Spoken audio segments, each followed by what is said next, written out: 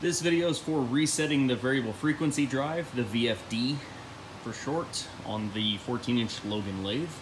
Occasionally what can happen is you'll stall the spindle. I will make that happen right now. Let's see here.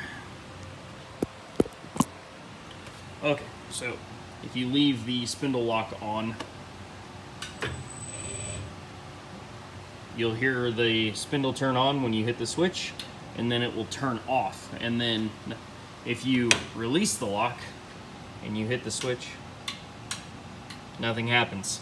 That means the frequency drive needs to be reset.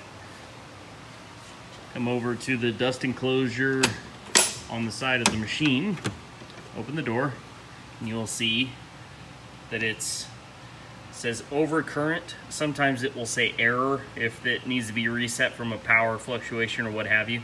So if you hit the reset button, it resets and you're good to go. Occasionally, you're gonna wanna check to make sure this says 60 Hertz. Right now it says 63.4, 63.5. That can be changed over here with the potentiometer. So you just want to look and very slowly turn it back down to 60 Hertz, give or take.